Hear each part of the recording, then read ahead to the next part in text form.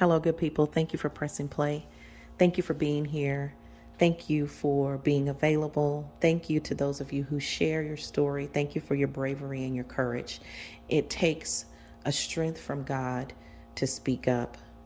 But I want to encourage everyone to continue sharing. And those of you who are not, please speak up and speak out if there's anything that you know that could help someone else be free, to help set others free. Please say something. I want to talk to those of you who are struggling with forgiveness today. I too have been struggling. I actually reached out to Danny yesterday and said, Danny, I'm having a hard time today forgiving the ex-sociopath.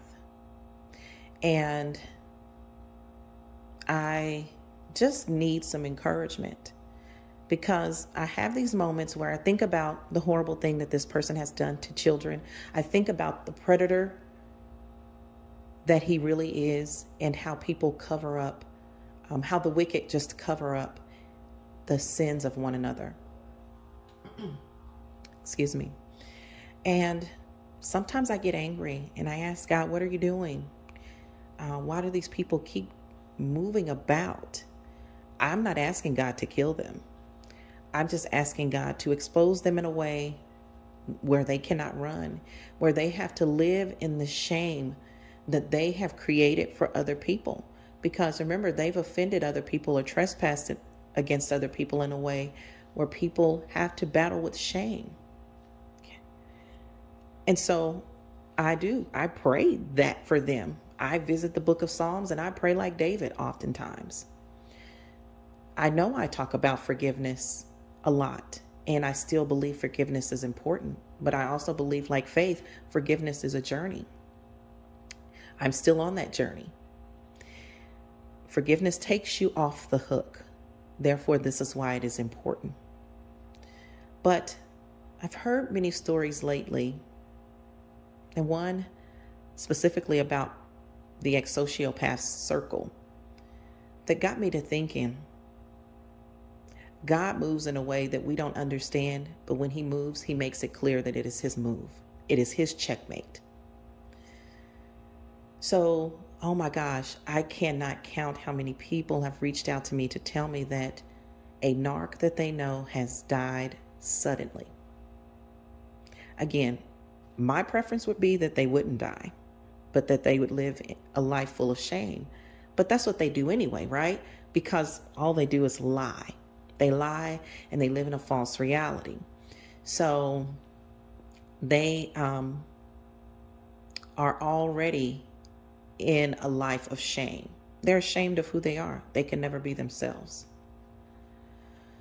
So when I heard the story that I heard, I thought about many other people telling me about the narcs dying. And I thought, man, death has visited.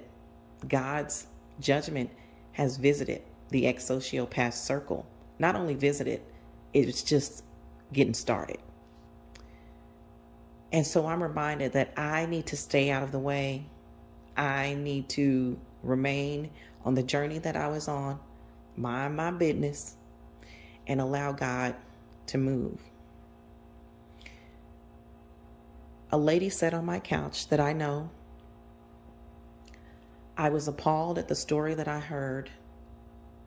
I really wanted to tell her to get out of my home. I prayed over my home when she left. And I was absolutely disgusted at the display of gloating in wicked behavior that was present in my home. Why was this person in my home? Because the person is a relative, okay? She told me that she slept with a guy from the ex-sociopath's circle. This guy was married with children.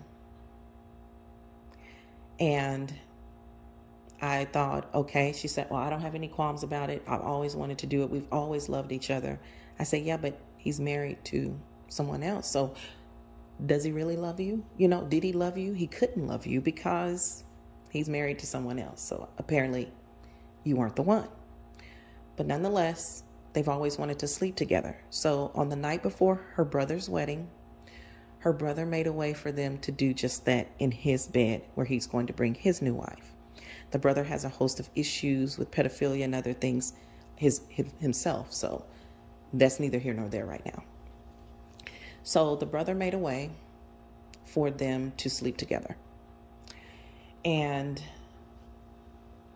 less than 30 days later, this man died suddenly. What happened during his death? Everyone sang his praises. They said how he was such a good family man, a good husband, a good this and that. While here it is, they all of the friends that were there, including the sociopath, knew that this person was sleeping with the sister of the groom, their friend, while away from his family. And they all covered it up. In her face was, oh, he loved his family. He loved you. He cared for his family.